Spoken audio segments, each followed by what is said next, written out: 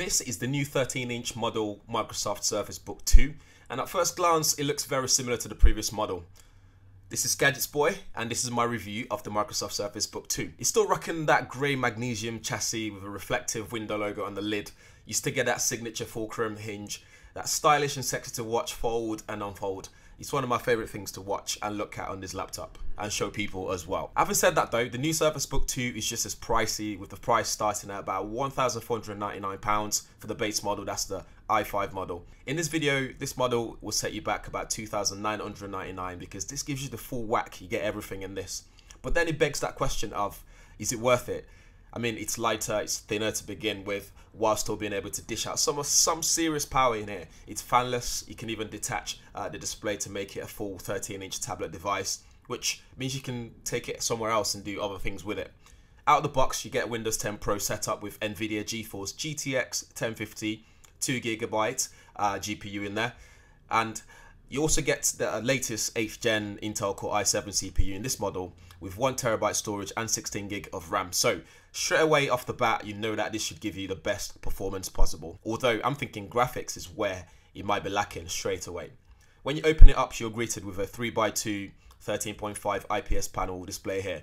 It's got this glossy finish, and it's got a 3000 by 2000 pixel sense display with 374 nits of brightness, which is decent. And you get 1600 by 1 contrast ratio as well, so you get nice blacks in there when you start to watch movies.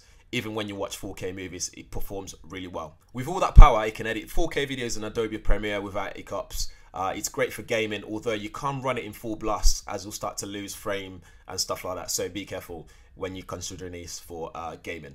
It offers a fantastic keyboard with a good level of travel as well and clickiness, so when you consider who this is for, maybe you're a programmer, you're a business person, this is perfect. So when you code in a way, you find someone like me who writes articles every now and then, I'm able to type really quickly using this fantastic clicky keyboard.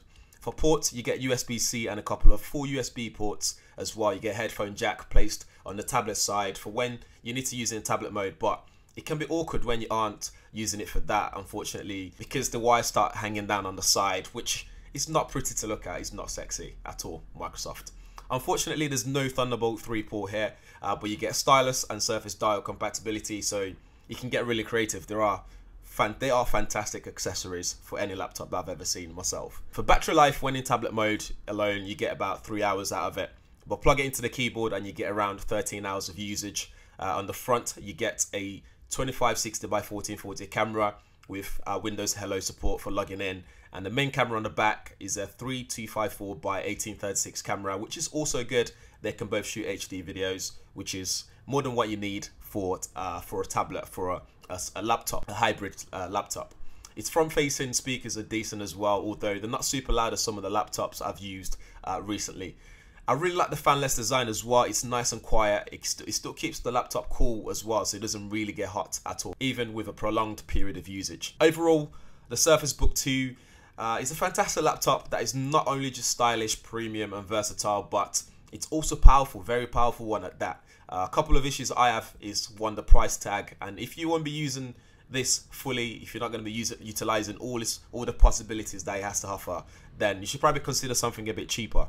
Otherwise, another area is the glossy display, which can be too reflective sometimes, especially when there's a bright light behind me and stuff, and the hinge as well can be too slow to release. Other than that, those things are just minor issues apart from price tag, obviously. Apart from that, this is a great laptop and I really like. I've enjoyed my time with it, and I'm going to be sad to give it back to Microsoft for someone else to try out. But in the meantime, do let me know what you think about this video. Give it a thumbs up, hit that subscribe button if you haven't subscribed already, and feel free to drop comments below as well and share it. Thanks for watching. Catch you guys in the next one.